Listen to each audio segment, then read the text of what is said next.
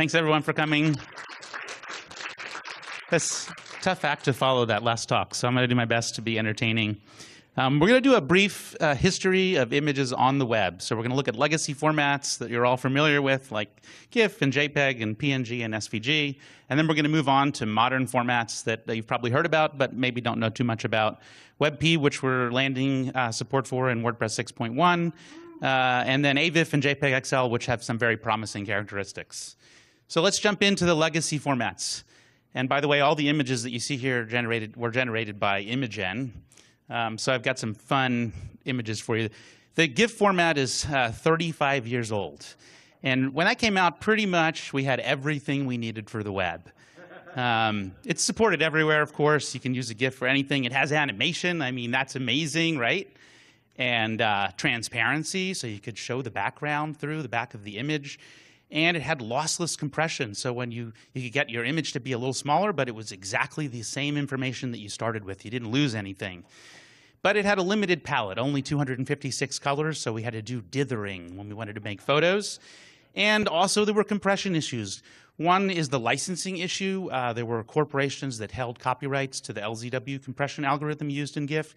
And also, it didn't do a very good job at compressing animation because it just compresses one frame at a time, unlike modern video formats that can compress based on the difference between each frame. So it wasn't very efficient. And finally, no one knows how to pronounce it. Is it GIF? Is it GIF?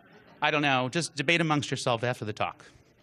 And finally, is animation really a good feature? I mean, this is what we got from animation, right? A lot of this flashing all over the page, and maybe that wasn't such a great idea for an image format. Then along comes JPEG. 30 years old. It's supported everywhere, of course, and it introduced lossy compression, right, with a variable level of quality. So you could choose the quality that you wanted, and the lower the quality, the smaller the image would be. This was like a revolution because you could suddenly achieve 10 times compression. You're reducing your images to these tiny little images, which was really important at the time because we had dial-up modems and we were trying to make images that were all under 50 kilobytes, you know. So compression was really important, and we would tweak our images to get them to where they still looked okay, but they were heavily compressed. And it also had full and accurate color. Unlike GIF, it had a 24-bit color palette, and it had ICC color profile, so suddenly you could have images that, in theory, would show the correct color to people. It was a little more theoretical than practically. And it had progressive decoding, which is pretty cool. So that's when a JPEG image kind of loads blurry and then more details come in and it becomes sharper. That's called progressive decoding. Unfortunately, in WordPress, we don't actually get progressive decoding because when you upload your image, WordPress recompresses that into several smaller sizes. And the tools that we use to do that in PHP don't support this type of decoding or encoding for this type of decoding. So you don't really get that in WordPress, even though it's a great feature of JPEG. So some downsides, it's 30 years old. Lossy compression has improved significantly. And also, the thing I just mentioned, no progressive decoding in WordPress. All right, then along comes SVG. 21 years old. Very widely supported. You can use them almost everywhere you can use images. The images scale sharply. These are vector images, not raster images, so they can go to all different sizes and remain sharp. So think of something like an illustration, like a star, and you can scale it to any size and it remains sharp. You can also, it's also very efficient for illustration. So if you have an illustration type of image that you want to use, it's the format to use. It's the most efficient way to store them. It's also stylable with CSS, so you can take your CSS properties and apply a color to SVG or rotate it, which you can't really do with regular images. All kinds of things, right? It's also scriptable. You can add JavaScript in there and make interactivity inside your SVG. Amazing. What an amazing image format. It does everything. Except scriptable isn't really a very good idea for an image format because it introduces security concerns. And for that reason, to this day, WordPress does not support SVG out of the box. You can't just upload an SVG. There's plugins you can get if you really want to do it, but be careful. Like if you're taking an SVG from an unknown source and uploading it, you might be compromising your website. It's really only suitable for certain types of images, so it's not really for photography. Then along came PNG, the snail riding on the truck. 15 years old. It's supported everywhere. It's a successor to GIF, really. Like, that's why it came about, was to resolve these licensing issues with the compression that the free software community at the time did not trust. And it had some advantages. It had the full and accurate color, and it also had alpha channel transparency, which meant that your transparency could be variable. Each pixel could have a certain level of opacity, and that gave images that showed the background through those smooth edges, whereas before with GIFs, they would just be these very blocky, tough edges. So this was a pretty significant feature. And PNGs, for that reason, are still very widely used for things like product images, where you want to have really good color quality, high resolution, no loss of quality, and also that transparency showing through. PNG didn't support animation. Not sure if that's really a minus, but it didn't, unlike GIF, it didn't support it. It also only had lossless compression. So lossless compression is good. It gives us a little bit, but unlike JPEG, you couldn't really like dial down the compression if you really wanted to make a small image.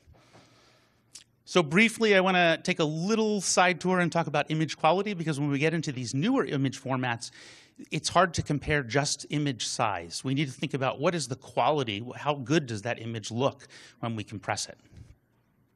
So if you look at these two images, I'm guessing that especially people who are at any distance, and even me here, I can't really tell the difference. The one on the left is, quality 90, 1 megabyte, and the one on the right is 70% smaller.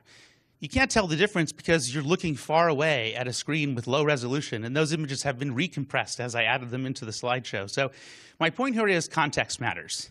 The quality that you need to use for your image depends on where the image is going to be seen and at what size. If it's a tiny little thumbnail, it's okay if it has some pixelation.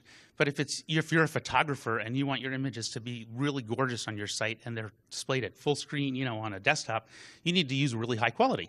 So the context matters. So how do you know what the quality of an image is? Well, there's all these algorithms that will help you determine, how similar is the structure, SSIM, or how much color loss have you lost with the PSNR, the signal-to-noise ratio. There's several other algorithms that I'm not covering here. The algorithms try to methodically use an approach that gives you a very definite quality, like how different is this image from the original image. Unfortunately, the algorithms tend to be biased, right? One algorithm will tend to produce better results for JPEG than for WebP, or better results for AVIF than for JPEG, based on how they analyze the data and how the compression format, where it's kind of prioritized storing data. So some, favor things that lose color or that lose details. There's another approach to testing image quality, and that is sitting humans down in front of screens. You can use something like Mechanical Turk from Amazon and run through hundreds and hundreds of images and ask people, does this one look as good as the original? Does this one look as good as the original? And when you do these tests over and over again, what you wind up with is a lot of data about a huge set of images, and you plot it out on a graph like this. So it's not just looking at one image, you're looking at many images and trying to see what pattern you can discern, what's the trend. Or you take the medians and you put them on a chart like this, where you see the file size across the bottom and the quality across the left. So what this chart shows you is that for any given quality, for example, 94 quality, whatever that is, the WebP, which is red here, is going to be a smaller size than the blue, which is JPEG. And that pretty much holds true across the curve. So the curve is showing you that across a range of sizes, WebP tends to be smaller. Of course, that's not going to be true for every single image. These are medians, right? So we're looking at sort of the overall average.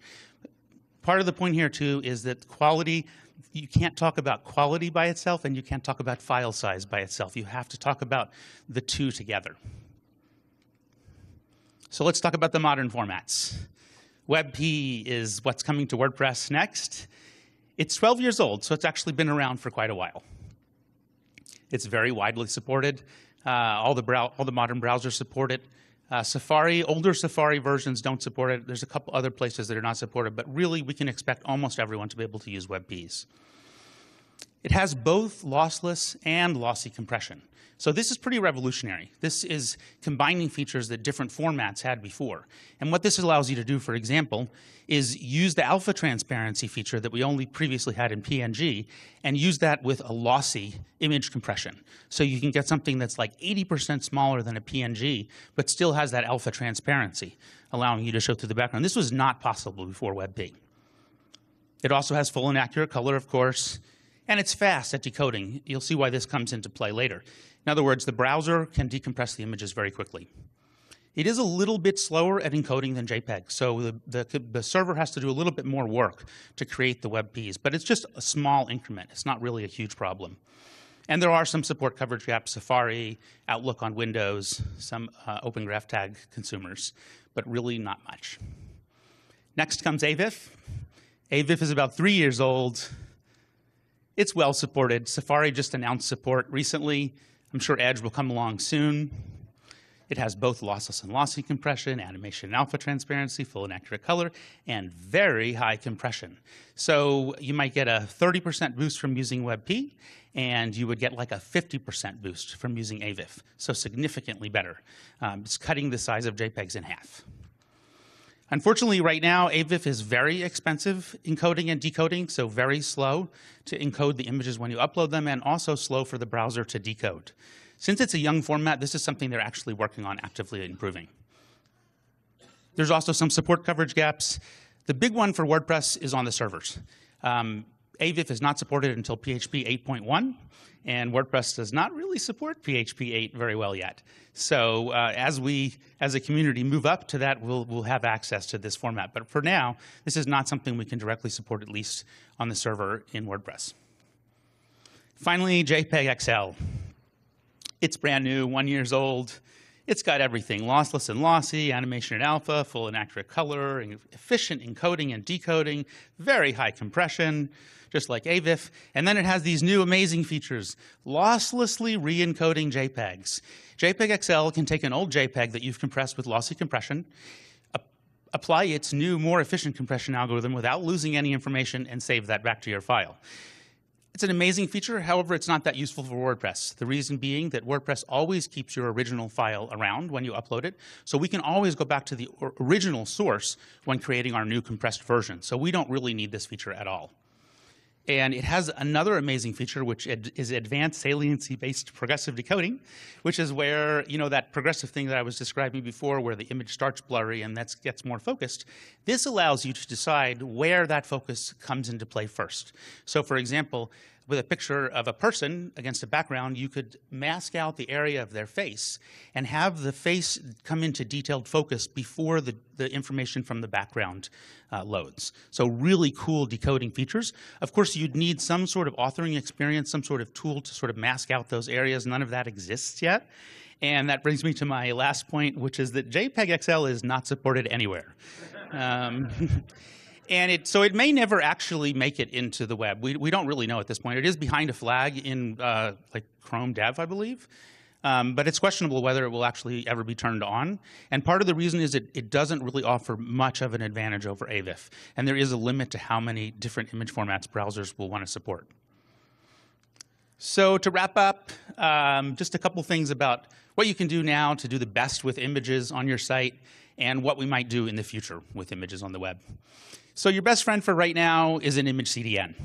Get set up with an image CDN, and the image CDN can negotiate with the browser about what the best format it can accept is. It can automatically generate all the formats, and it's also going to resize images for you if your markup has the wrong size. So it's really the one-stop shop toolkit to solve all your image problems.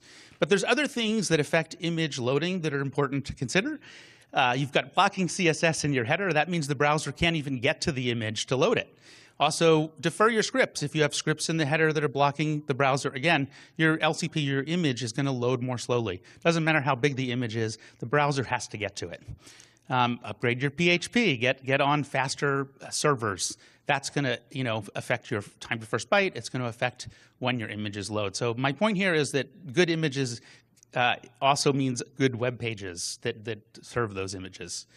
And finally, we're looking at this in the Performance Lab plugin, which is prioritizing the LCP image with a new property called prefetch. And this informs the browser that it should prioritize the image that you've applied this attribute to. So you would apply that to the main big image that you really want the browser to load first. And what could the future hold in my last minute? Maybe we could do format conversion in the browser with WebAssembly. So you can actually run libraries like libavif that does the AVIF conversion right in the browser. So maybe we don't have to wait for servers to catch up or for WordPress to start using PHP 8.1. Maybe when you upload an image, your browser could actually do the format conversion. maybe the browser itself could build in these conversion tools, right? We have applications where you click and you're like, save as. Why can't the browser itself convert images for us? Build it, has the decoding. Why not build in the encoding as well? And take that a little further, why not build WordPress media entirely in the browser, right? We've talked about rebuilding WordPress media for a long time now. And just like we rebuilt the editor entirely in JavaScript, it runs in the browser. Why not do that with WordPress media and get access to these same compression algorithms using WASM? And finally, could WordPress serve as a CDN? In other words, just like you hire an extra image CDN, maybe WordPress itself could be your image CDN and do that generation of images dynamically on the fly as you need them, serve them in the correct format based on the browser's request. That's it. I skipped a few things. Yeah, thank you.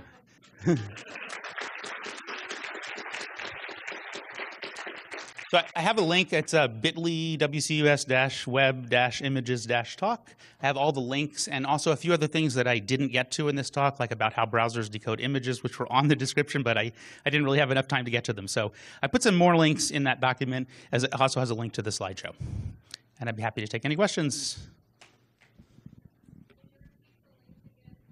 Yes, it's bit.ly, bit.ly/web-images-talk.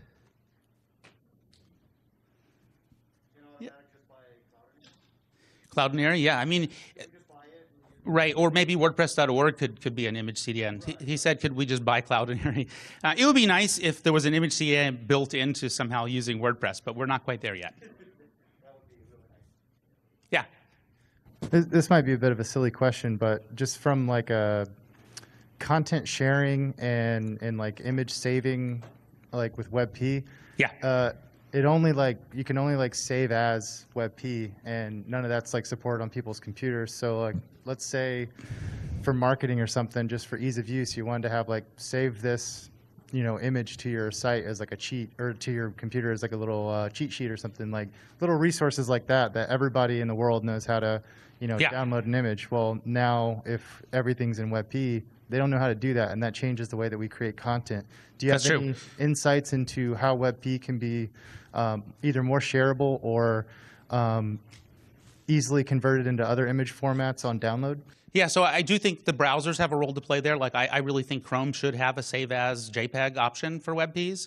I want to disagree with you a little bit about that you can't use it once you download it, because most image applications and preview and most tools on Mac and PC do support WebP now because it's been out for over 10 years.